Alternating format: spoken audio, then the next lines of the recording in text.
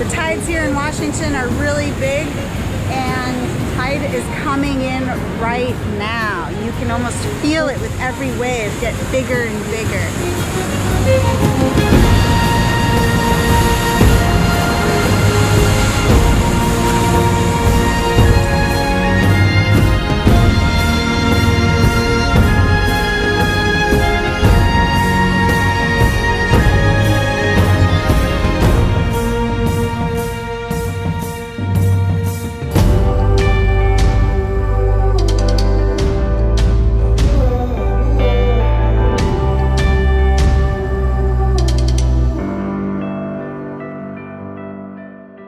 Hey everybody! Welcome back to Notier's Frontiers. In this series, we travel all over the world on our KTM 1190 motorcycle. We've been through 3 different continents so far, and we post up our video diaries here. Yeah, thanks for riding along with us. Currently, we're on our way up to Alaska, and in the last episode, we were about to camp at a campground where a bear had just walked through our campsite. Dun, dun, dun, dun. Big tree that at some point wanted to grow a secondary tree as a limb. So that's pretty cool.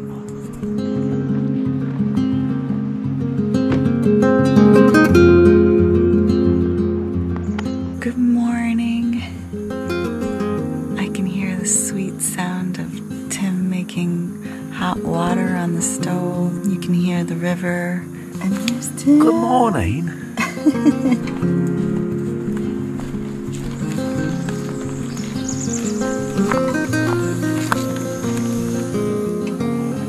It's like a fantasy fairy forest.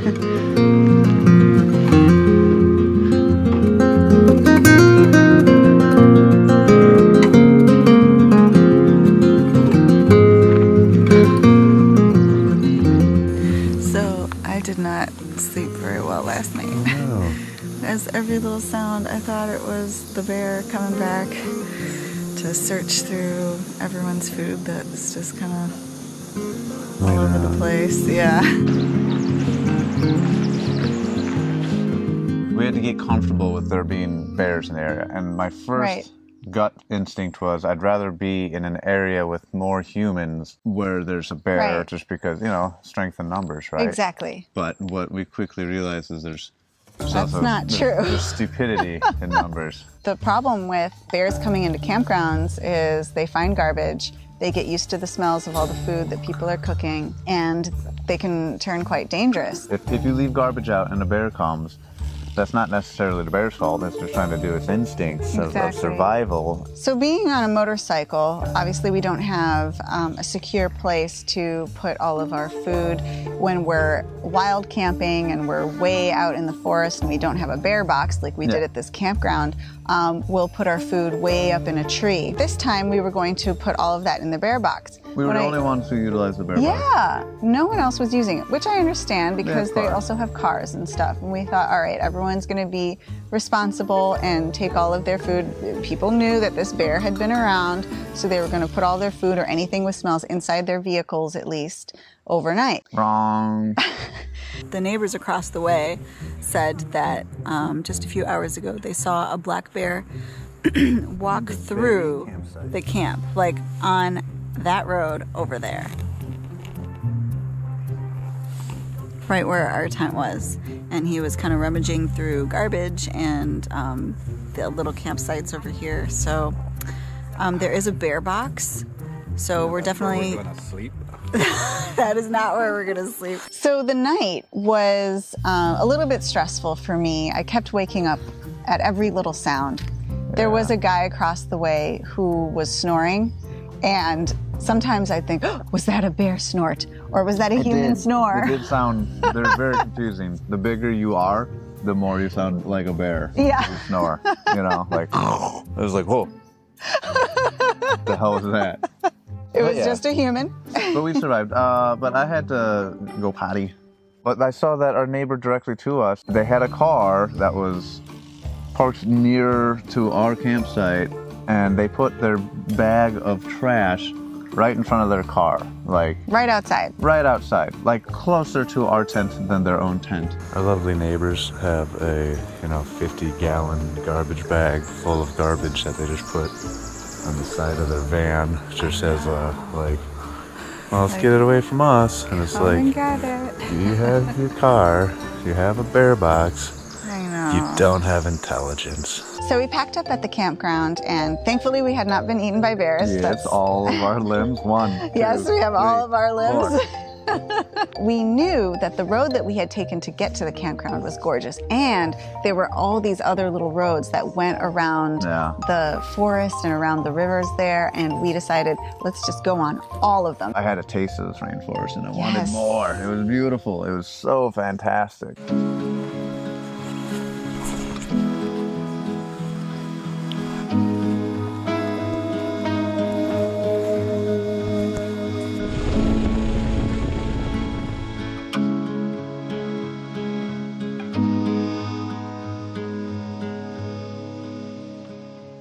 The trees there, not only are they huge, and not only are there like ferns and all this kind of rainforest-esque plant life going on the undergrowth, but the trees themselves are covered in this moss. Yeah. Hanging moss and just regular fuzzy moss.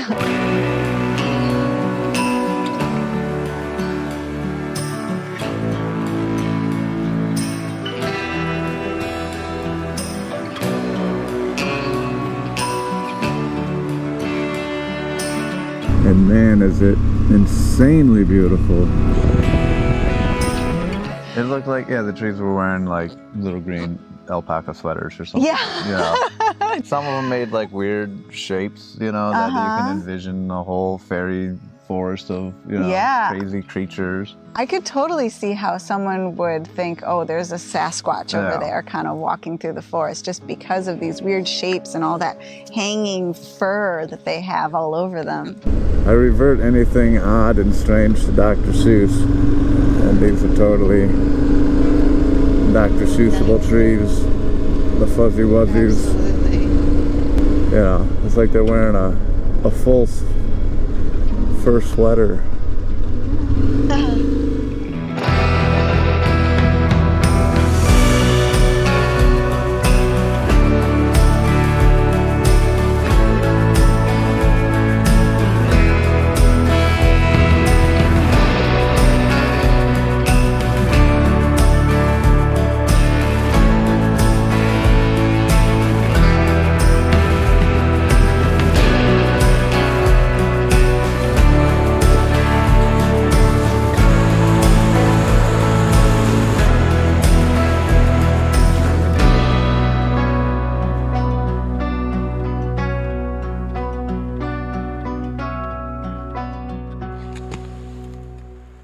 If there was a Sasquatch out there, he would have blended in perfectly. He would have. This is true.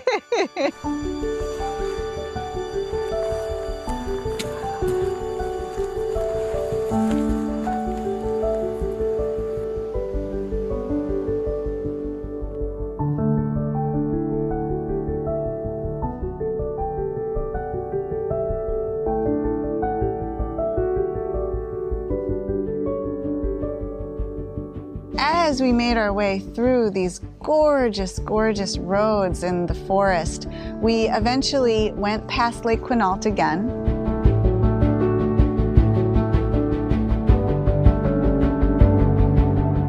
And headed on towards the coast.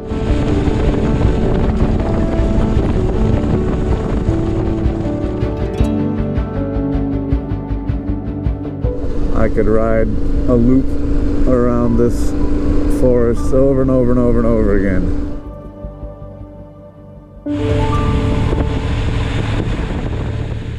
Yeah, I mean, the sunshine is welcome, but I mean, we're in a rainforest, and the fact that this is a second day when we're not being just pummeled with water is a lesson all by itself. By that point in time, we were getting hungry. We stopped at a place for lunch, and once again, someone... burger. That's my American diet. What do you get while on the road? You just have a lot of burgers. I'm a simple man, folks. But once again, we got good advice from someone at the lunch spot. In fact, this was the server. She told us, you have to go along the coast, and there are some beautiful beaches there. And someone overheard our conversation, and he was like, I'm sorry to interrupt, but I just have a couple of things I want to say. Yeah. And you have to stop by the Tree of Life. And we were like, well, yeah. Who doesn't stop by the Tree of Life? First time I heard of it, but yeah, I'm going. And you have to go to these beaches. They're gorgeous. Yeah. So we headed down, and we did hop back on 101. And we pulled into a little campground where the Tree of Life is just a walk down the beach. So rumor is there is a Tree of Life here. Yep. Wow.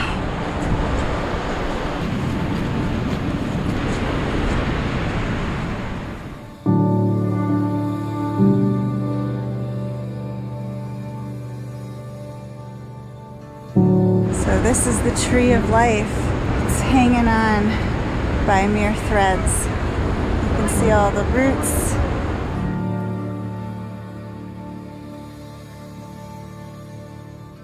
It's just suspended above us by barely nothing. There was the Tree of Life just hanging on. It should be called the Tree of Hanging On for Dear Life. Go see it now, folks. Because it's not going to last forever. Yeah. It's just like, ah. And I would be so mad if I'm like, oh my God, and people are just taking pictures of me. I'd be like, help me. Somebody help me. But yeah. It is a very cool tree. Yeah, the roots had been exposed as the bluff had eroded away. So it was beautiful. It was crowded. A lot of people. And so to get that, like, if you click the Google image, right? If you Google Tree of Life in Olympic National Park, you'll see it, and it looks beautiful.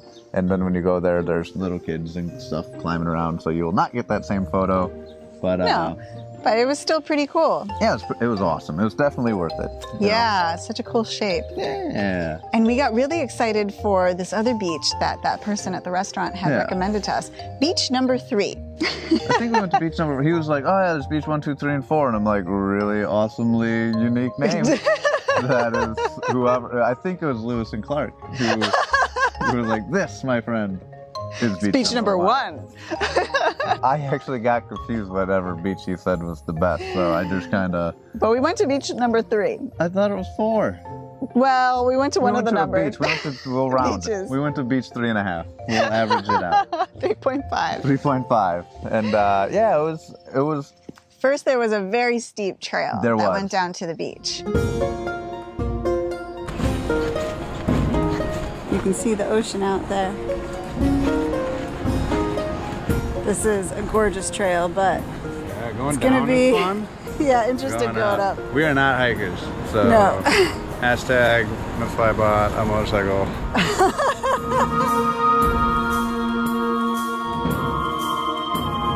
We didn't take off all of our gear, and so we went down, and I just knew the return up would suck. Yes. Well, once you go down, you gotta go back up. And wow, once we got down there.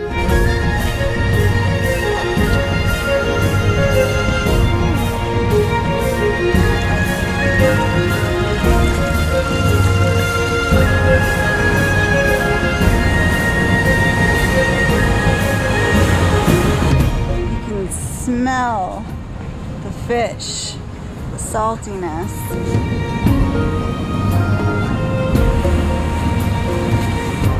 Wow, it's so beautiful. With rocks sticking up like crags, and they're super smooth.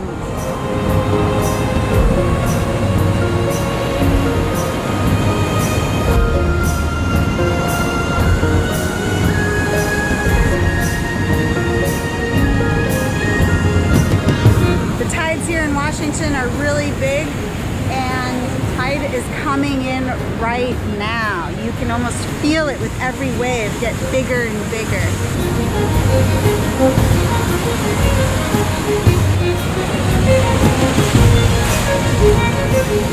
And the rocks out there had been worn smooth by all of that water spray coming off of the waves, by all of the wind. It was just really stunning, all the rock formations and how the waves would just splash up against it. This rock has such a great shape. It's almost like a cave has been carved out by the sea.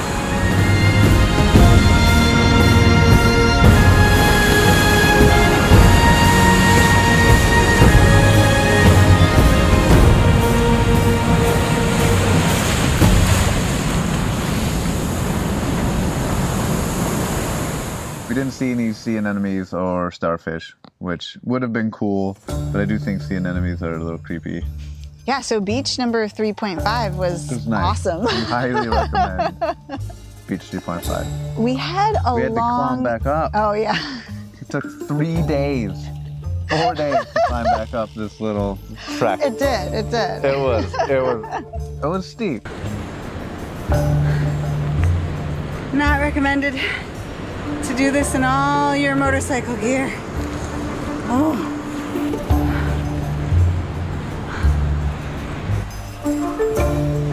It's day 4 of climbing back up the steps from where we parked our motorcycle. It is hard going up this hill. And walking in motorcycle boots is not the most comfortable hiking boots. No, not recommended. Yeah. We made it back up and we got on the motor scooter and we headed back on down the road.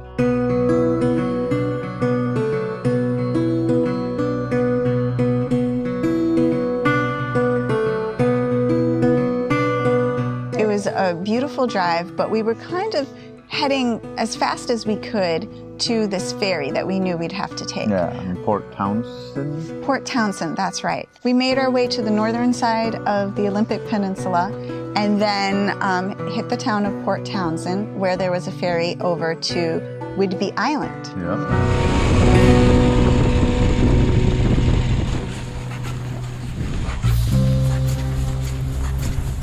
So we are here at the ferry terminal in Port Townsend trying to make our way over to Whidbey Island.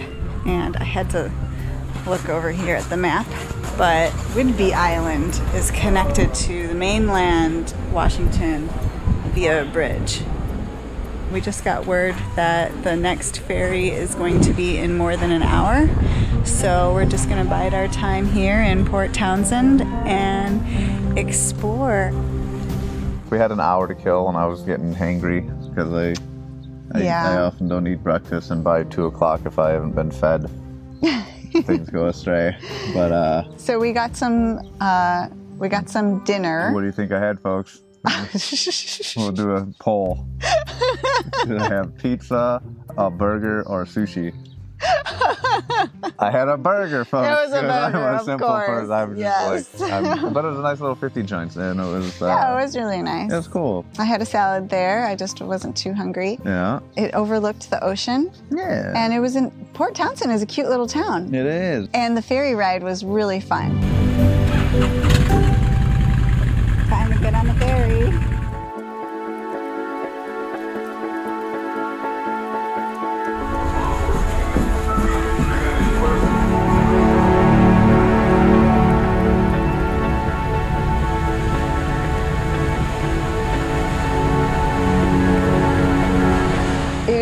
Cool just to see us pulling away from the harbor and all the views of the mountains and the mist and where it's raining and where it's not, and the sun was setting over by the Salish Sea. It was gorgeous. Yeah.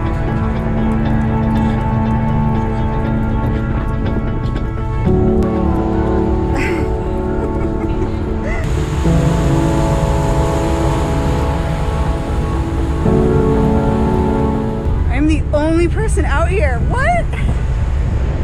This is amazing. Oh my gosh.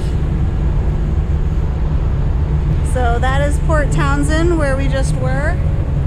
It's just so cool. I heard from someone from Washington today that part of their highway system are the ferries.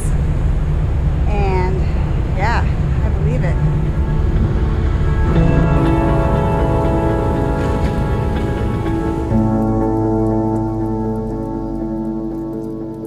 was excited to see our good buddy Dave. Yeah. Because I met him at an expo 3 or 4 years ago for the first time. Yeah, I think 5 years ago now. Yeah. And he lived on the island, and he invited us to his home, and I hadn't seen him for a while. And Dave came to meet us at the other side of the ferry. He brought his motorcycle, and he was like, look, I'm going to take you on some of the most scenic roads on this island over to a very special place called Deception Pass. And we thought, oh, Deception Pass, that's an interesting name. Yeah.